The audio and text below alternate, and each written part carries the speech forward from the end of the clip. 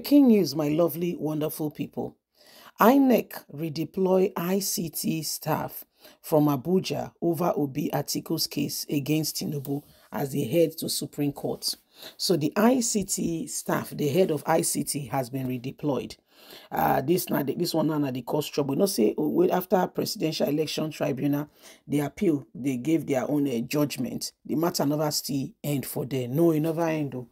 Atiku and Obi tell us that they go Supreme Court now. And Supreme Court will consider all the evidences and facts that has been placed to them again. They will look at everything again. Supreme Court will go ahead and they will, they will look at everything.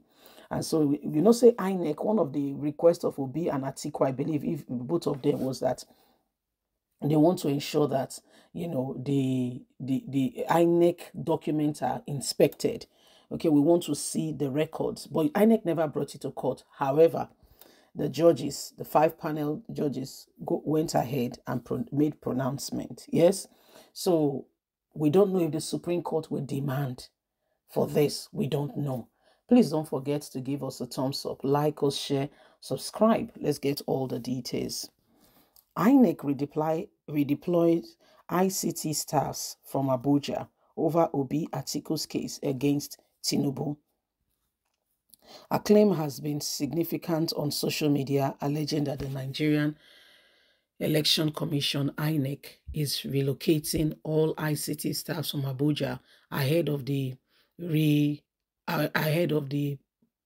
Supreme Court issue coming up. There is no information indicating to the claim on INEC website. However, facts are beginning to emerge that this could be a possibility. A redeployment exercise back in August 2023, staffs of the Independent National Electoral Commission transferred at the time were not exclusively to ICT persons alone. But these are some of the things going on.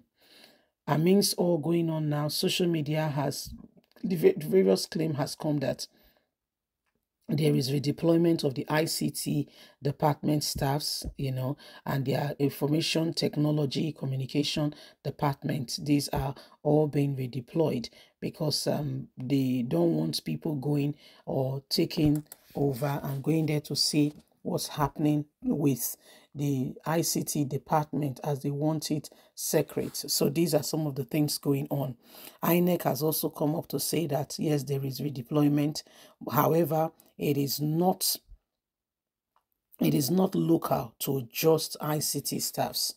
That is not local to ICT staffs. Other people have also been, be redeployed from one area to the other. They're just, shuffling staffs here and there, and it's not particular just to one area. So this is what INEC have to say. There is redeployment of staff, but INEC is saying, it is not mainly for one, just for one area or just one person. It is actually, cutting across the lines, that they are redeploying, but it's for everybody. It's not just for one group of people. So this is what is happening right now. And every single person can see that it is time for us to really march forward and to ensure that we do what is needed and right to change the course of what is going on today. As you and I can see, Nigeria belongs to us, and we must do all that is needed and right to change the course of what is going on. You see, INEC say, yes, they move staffs all around, but it is not because of anybody. It is not because of Obi or Atiku. Now, some of the questions that arose during the whole presidential election tribunal judgment was that some of the issues, that were raised regarding INEC were not addressed. INEC, for instance, had a law binding it. And part of this law is to tell Nigerians within a stipulated period of time when, how they will transmit results. They told Nigerians, they should tell Nigerians.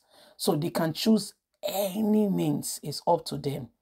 Any means whatsoever. INEC choose to say they will make sure that it is done electronically through the iVerse and Bverse, and people can just see the result, and the people can just go ahead and and see the result and appropriate numbers accordingly, and You will not even need the calculations to be given to you.